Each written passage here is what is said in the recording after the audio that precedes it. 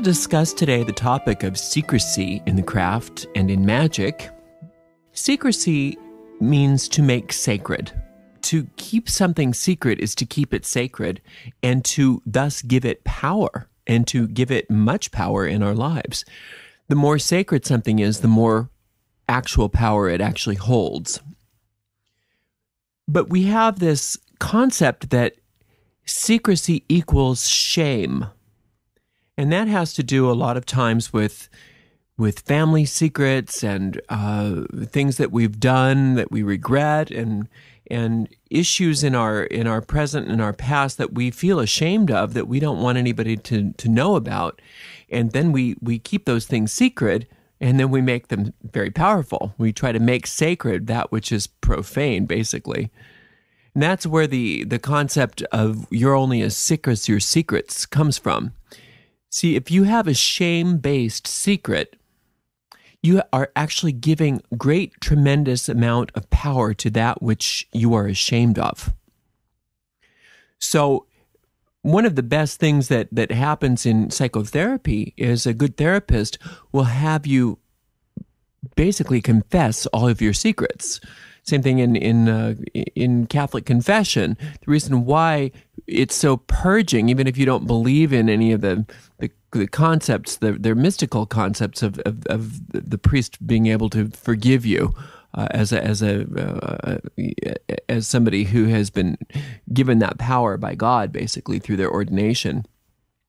The whole idea of confessing that which you feel guilty about releases the power of that thing. And then it no longer has power over you. That's how you were forgiven of those so-called sins. So anything that we're feeling guilty about, anything we're ashamed of, it's a good idea to not hold those things secret. Now, I'm not saying that it's a good idea to go tell everybody about the things that you're ashamed of and the things you feel guilty of, but it's good to have a therapist or a good friend or somebody that you can unload on a little bit, that you can confess your sins to, so that you are no longer bound by those things. They're no longer running you. However, when you're dealing with all of this stuff, this whole concept of not holding secrets that will harm you, we misinterpret that as to think that it's not okay to have any secrets at all. And we get a lot of this. There's a lot in our sociology that if you're married or if you have a significant other, that you shouldn't have any secrets from one another, that everybody should know everything about each other. And I don't think that that's healthy personally, and I don't find any metaphysical principle that would support that. In fact, there are certain things that are good secrets, that are things that you do hold sacred and dear, that I don't think are anybody's business. I don't care if they're your mate or if they're your mother, if they're your anything. That it's just between you and spirit. And that's where we get into the power of secrecy. A lot of times just our involvement in the craft in and of itself is something that many of us hold dear and secret and keep sacred as a secret. We don't let anybody know what we're doing. Now, on top of the fact that a lot of times in this society, even though we're a lot more liberal and accepting of one another than we ever have been, what we do, people like us, people involved in the craft, it's like the world's not ready for us. It's like the world is not quite ready to hear this stuff. And it's almost better for us to be effective if we don't let everybody know what we're up to. Not because we're ashamed of it, I'm very clear on that we're not ashamed of what we do, but because we are not ready to profane it and have to defend it. Remember, we have a line in our sacred literature called the Landmarks that the craft needs no defense.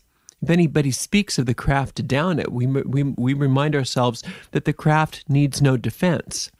Well, nobody would have to speak of the craft to down it unless we were trying to present it to people who weren't ready to hear about it. So I have my personal policy is I don't discuss it with anybody. even on these podcasts, this is kind of something that's a little bit difficult for me. It was very difficult for me to do this, and I was actually led to do this intuitively. I was intuitively inspired and led to start doing these podcasts as a service, but it's not something that I was initially very comfortable with doing.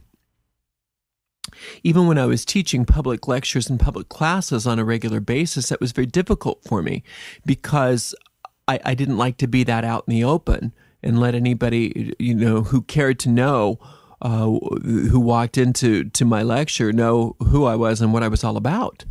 Because it just didn't feel comfortable. It felt like this was something that was very sacred and special to me. Not only that, but I didn't feel like letting a lot of people who may or may not understand what I was doing in on my secret, because I didn't want to be put in the position to have to defend myself or to have to defend the craft, because that's not what it's for. That's not its purpose. Its purpose is for my spiritual perfection and my spiritual growth. However, I also realized that if I was led to do something in meditation, I was led to be of service, that there was going to have to be a part of me which was able to break forward and work through some of that discomfort, and for the higher good of all, for the purpose of teaching. So those of us who are very sort of secretive about our involvement with the craft and are led to do teaching are in a place where we have to get a little courageous sometimes, and that's what we do. Now, from a magical perspective, if you are working, I've talked about this before, but I think it bears repeating, that if you're working on something, a goal, maybe you're working on even a goal of maybe you have an illness or something like that you're trying to heal.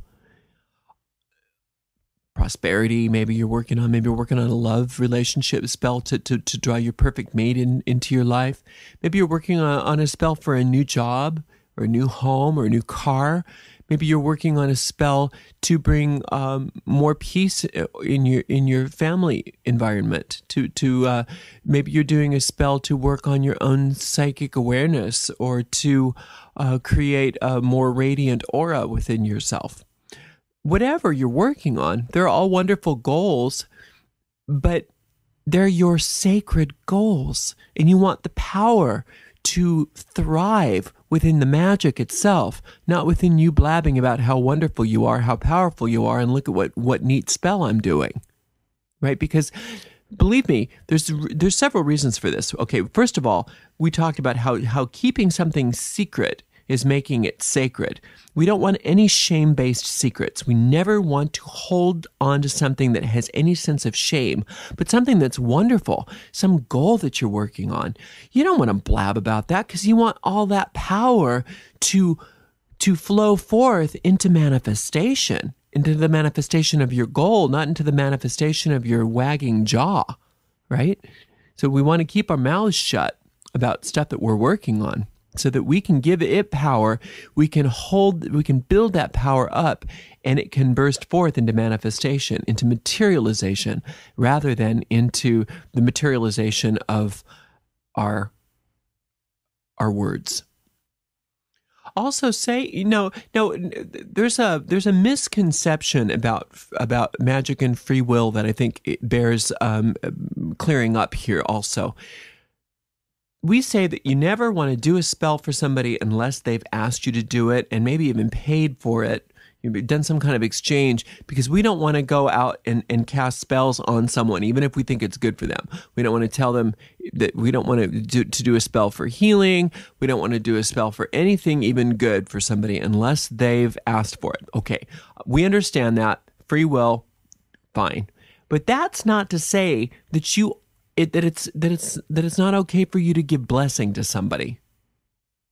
There's a difference between saying, I'm giving you blessing, and saying, and this is how I want you I want the blessing to manifest in your life.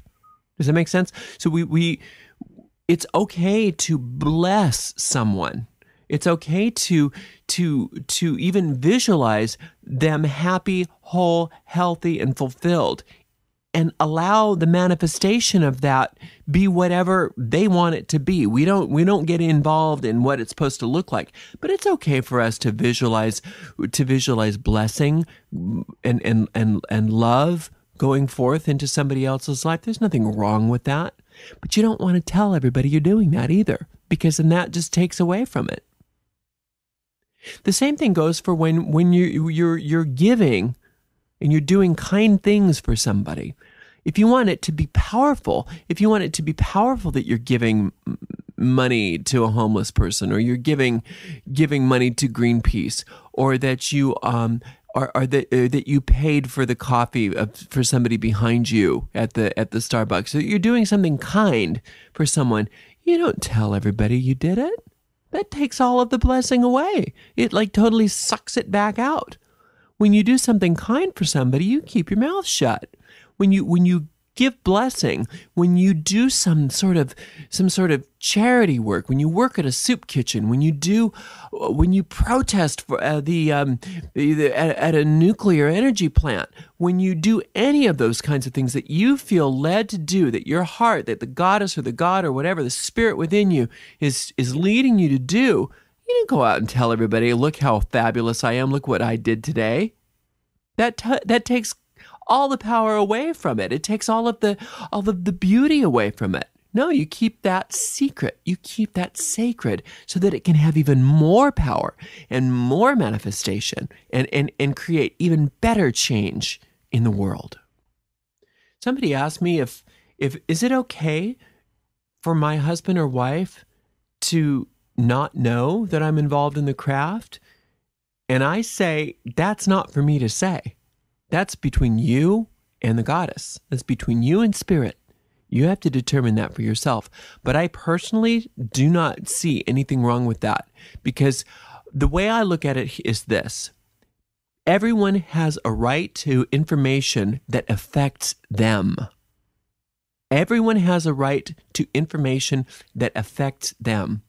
If your involvement with the craft has no effect on anyone else, then it's up to you whether how secret you want to keep that involvement. Again, are you ashamed of it, or is it something that you want to keep secret and sacred? Are you trying to keep it secret in order to protect the sanctity of that which you're involved with by not sullying it with having to defend it? Or is it that you are ashamed of what you are doing? If there's shame involved with your secret, it's not going to serve you or anybody. But no, my bottom line is that I do not need to let anybody in on any part of my life that is none of their business. And I'm sorry, I don't care how close you are to somebody. There's certain things that aren't anyone's business, that it's just between you and spirit.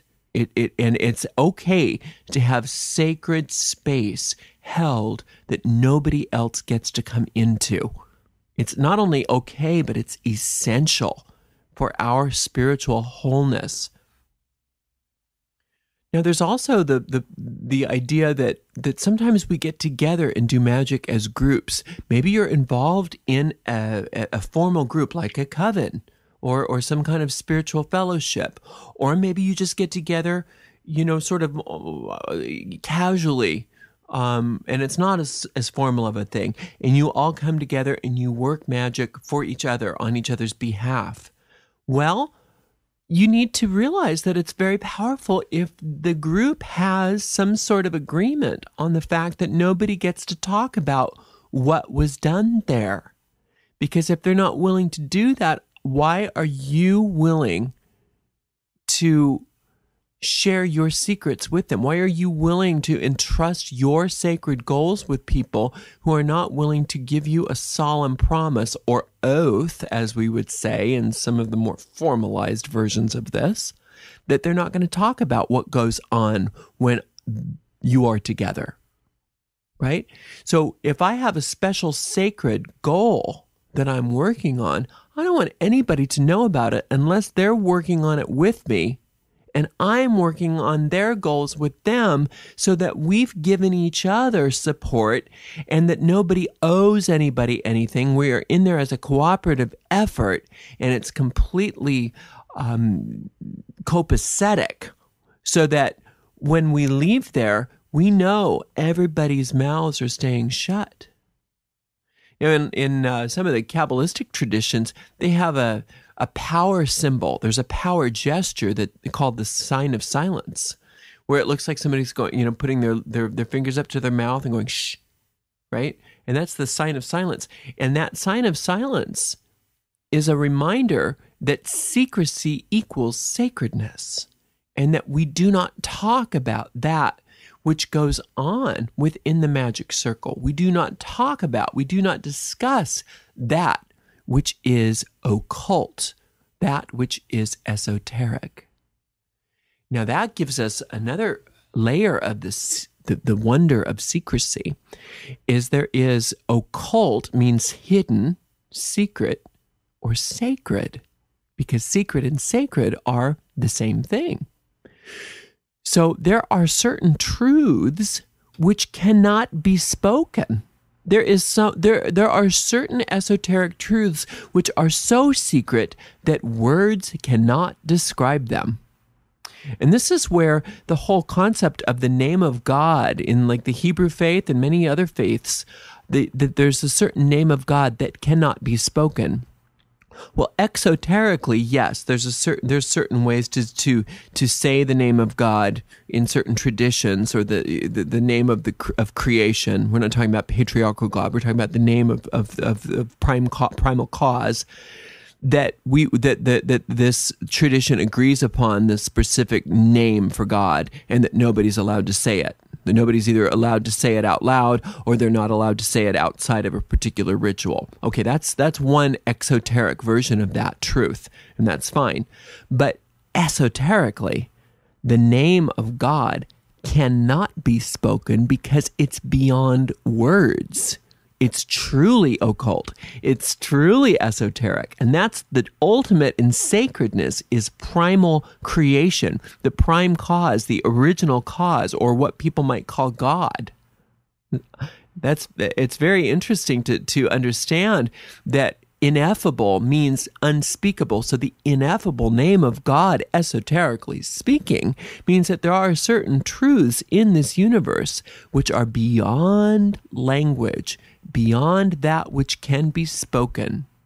And to try to discuss certain things, and to try to bring certain concepts into words, is considered blasphemy. And the reason why it's considered blasphemy is not because you're bad. It's because the whole concept of language is so archaic and so profane that it can't describe sacred truth.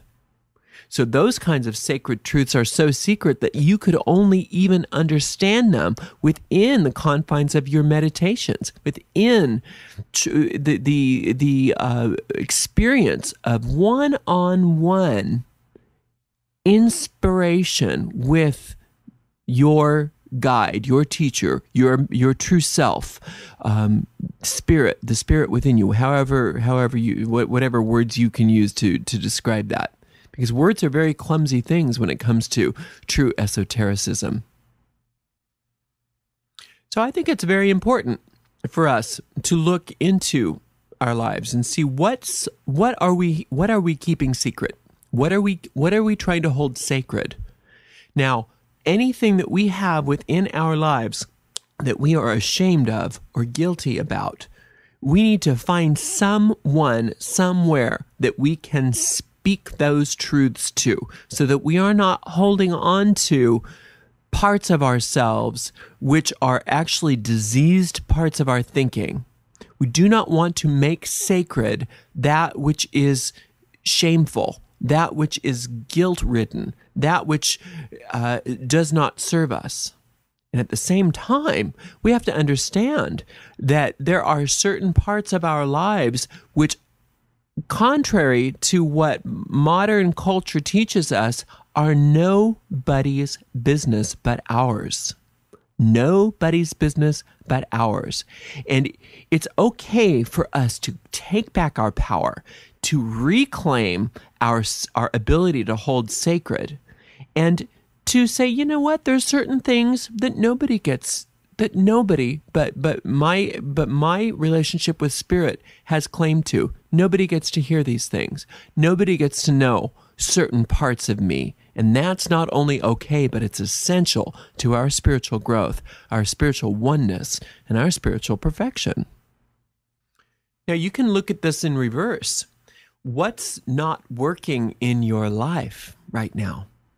Okay, well, what secrets are you holding that do not serve you? What are you making sacred? What do you feel ashamed of? What do you feel guilty about? What doesn't feel good to you? Well, find somebody to talk to about it. Find somebody to tell this to. You want to get that out. You want to get it spoken. You want to take the charge off of it. You want to disperse that energy. You want to dissipate all of that power, and you want it to be gone. And one of the fastest ways to do that is to talk about it and talk about it and talk about it. And that's the true power in psychotherapy, is that you get to keep or 12-step groups or support groups, any of that, or confessionals or all of that stuff. You want to talk about that which is not working, and not only talk about what's not working, but why it's not working. What are you holding on to? What diseased thinking are you holding on to that you are so ashamed of? First of all, get it written down on paper. Write it down. Write it all out. Get it all out on paper. And then find somebody that you trust. Find somebody that you trust. And the two of you can hold it sacred. The two of you can keep it secret. You don't have to broadcast it to the world. And we understand that that's not wise for all of your 6 secrets to be broadcast to the world. But if you have a confidant that you know, maybe it's a therapist, maybe it's a parent, maybe it's a lover, maybe it's a great friend, maybe it's a priest or priestess, somebody somewhere that you can just dump on. And they're okay with that. And they are well equipped to deal with that. And they're well equipped to say, you know what? This is not who you are. We let go of this diseased thinking. Together, we are going to come together and we are going to affirm that all of this stuff, you're letting it out, you're getting it up, it's on its way out. If it's on its way up, it's on its way out. And the fact of you speaking this to release it, we are now reclaiming your right to divinity, your right to healthy thinking, your right to whatever it is in its stead, your right to prosperity, your right to love, your right to health. Right? So what's not working in your life, find what 6 secret you're holding on to that has something to do with that and talk about it. Get it out. Get it out there. The opposite of that is when you have a goal, don't talk about it to people, except for maybe that 1 or 2 or 3 people that you work with magically together on goals together. And then you all keep it secret and sacred. But if you're working solitary magic, no way. You hold on to that. You don't let anybody know what's going on. Once it manifests, everybody will get it. Everybody, the cat will be out of the bag once it manifests. You get that $1 million, believe me, people will get that. You get that perfect mate, people will get it. People will know what happened. But by then, it's fine because it's manifest. It doesn't need to be secret anymore. Does that make sense? It's fun. Secrecy is fun stuff because it's so powerful. We get to really get down to the nuts and bolts of what magic is really all about. Now, again, when somebody talks to you and says, "How are you doing?" I'm not saying that you want to just blab and blab and blab about how awful you are. That's not wise. You don't need to tell everybody all of what's going on that you don't like about your life. That's not powerful. In fact, that will have a counterproductive effect on you because everybody will then start talking about you in regards to this story that you're telling, right? So yes, you need 1, 2, 3, maybe friends or a therapist or somebody. When somebody says, "How are you doing?" you can say, "Oh, it's horrible. It's awful." And then just get it all out. Somebody enlightened, somebody that knows how to deal with it in a positive way. You start getting into telling everybody this and start spewing your secrets to the universe, it's your ability to have quality relationships with people will be highly diminished, because people don't want to hear this. People don't want to hear about it, right? So you got to know where, when you are getting rid of a secret, where it's safe to do that. And that's just the same way with your spiritual path. We always say, it's good to have a good relationship with your spirit guide or your mental teacher, your inner teacher, right? Your inner guru, whatever you can call that. So that when you come up with at a crossroads and you don't know what decision to make, rather than saying yes or no to this person, you have to say, I'll get back to you, because you have to go into meditation and ask your guide, to ask your teacher, to ask your inner teacher, your mental teacher. But you don't tell people this. You don't say, hey, I got to go talk to my mental teacher and I'll get back to you. They're going to look at you like you're a freak. That's not what you want to do. In fact, it's a good idea to not let anybody know what you're doing. It's a really good idea not to make anybody nervous, because you don't want to deal with all of that. You want to deal with still waters which run deep. And that's who you are. You want to be the still water which runs deep, not this crazy person that everybody wants to run away from because they think they're a freak, because they believe in the fairies and they believe in the mental teacher and they believe in the elementals and the gods and the goddesses and the magic and the witchcraft and the broomsticks and,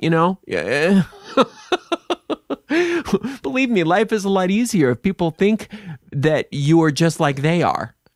Because then you don't have to, there's one less thing to have to deal with. It's one less thing. Life is hard enough. It's difficult in this world to just survive, going from day to day to day and letting life be easy. You want to put a wrench in it by talking about witchcraft to people? They don't get it. They don't want to get it. They're going to think you're a devil worshiper, and then you got to go back and tell them, oh, no, it's very positive and it's all about the goddess. Oh, the goddess. Oh, no. You don't need to get into these conversations with people. Believe me, it's much nicer if things just go smoothly in your life. So secrecy is a fantastic asset to have. We have to know when to use it and when not to use it. What we want to make sacred and what we want to give power to, and where we want to withdraw power, and where we want to not try to make something sacred and to try to dispel the power by taking secrecy away from certain things. Thank you so much for joining me today. Blessed be.